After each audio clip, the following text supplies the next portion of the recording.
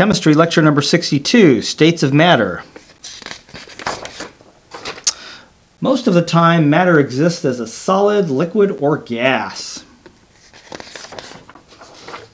Solids maintain the same shape and volume. So, for example, I have a coin here, and I can move it around and hit it, and it still keeps the same shape, and it takes up the same amount of space. Liquids maintain the same shape, the same volume, but changes shape to fit the container it occupies. So, by way of example, here I have a liquid, and it's in a round-shaped container. But if I transfer it to a square-shaped container, it takes more of a square shape. But the amount of space that the liquid takes up doesn't change. So the volume remains the same, but the shape changes. And then a gas changes shape to fit the container it occupies. And gases will expand or contract to match the volume of its container. Now, in a solid, particles are packed very close together.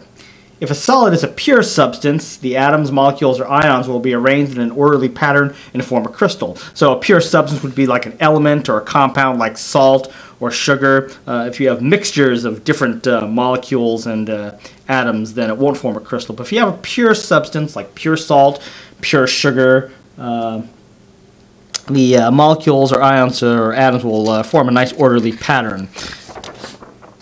Okay, so particles in a pure solid are arranged in an orderly pattern.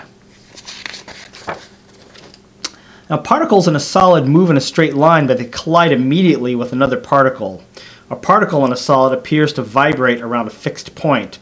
Since the particles can barely move, the collection of particles maintain the same shape and volume. So, the particles in a solid do move, but what happens is they just appear to vibrate back and forth.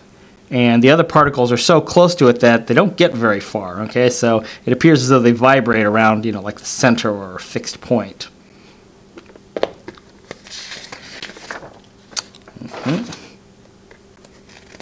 So since the particles can barely move, the collection of particles maintain the same shape and volume. Now, a liquid, on the other hand, the particles are far enough apart to slip past each other, but they're still close enough for collision with another particle to occur very quickly.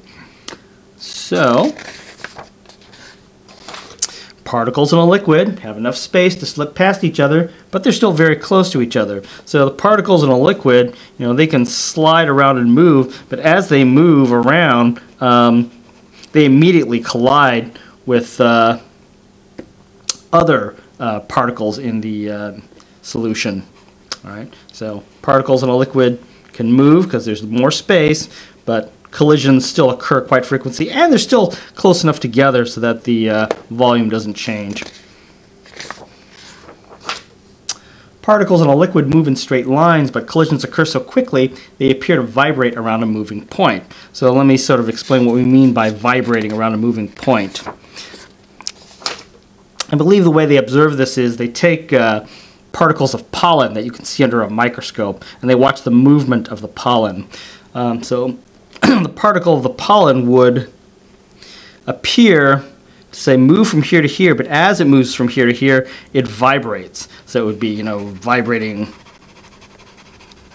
like that. So the net movement, it is like this. So this is a single point that's moving like that, and then about this moving point, the particle moves around the moving point. At least that's how it appears. So the path of the moving point is drawn in red. The squiggly green line represents the vibration of the particle around the red line, or the moving point. In a gas, the particles are far apart, moving rapidly in a straight line.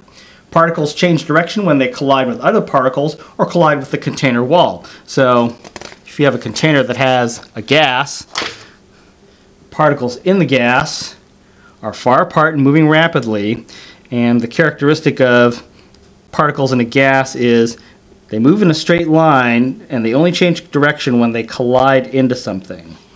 All right, so they move in a straight line, but they only change direction when they collide with the wall of the container or with another gas particle.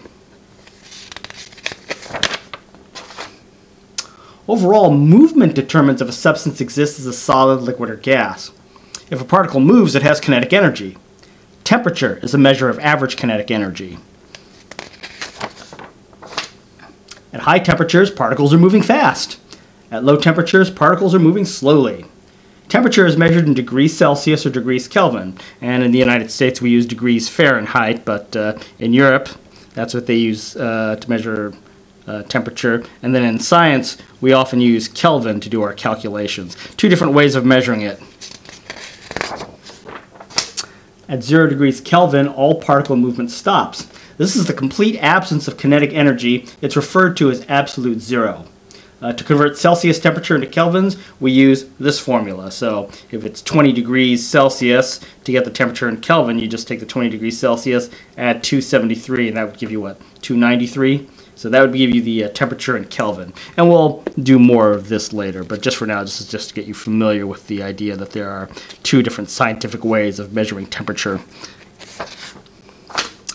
In general, substances at low temperatures will be solids.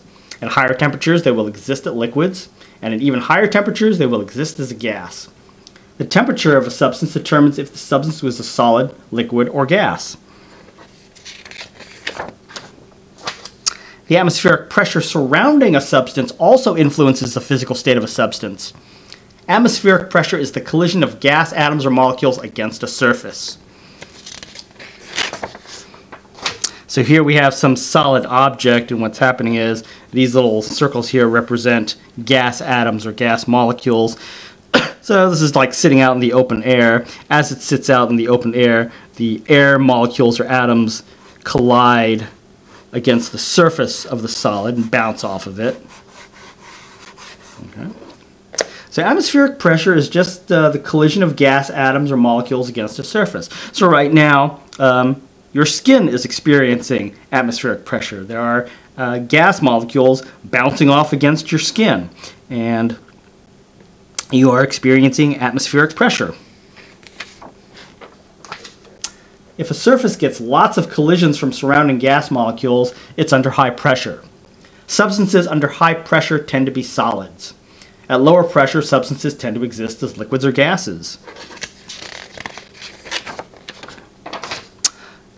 Pressure is measured in kilopascals, or millimeters of mercury, or atmospheres. So you just have to be familiar that there are three ways of measuring atmospheric pressure.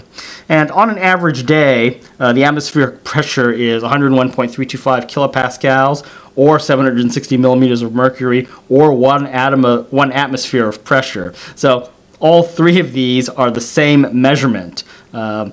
760 millimeters of mercury is the same as 1 atmosphere of pressure, or 1 atmosphere of pressure is the same as 101.325 kilopascals of air pressure. So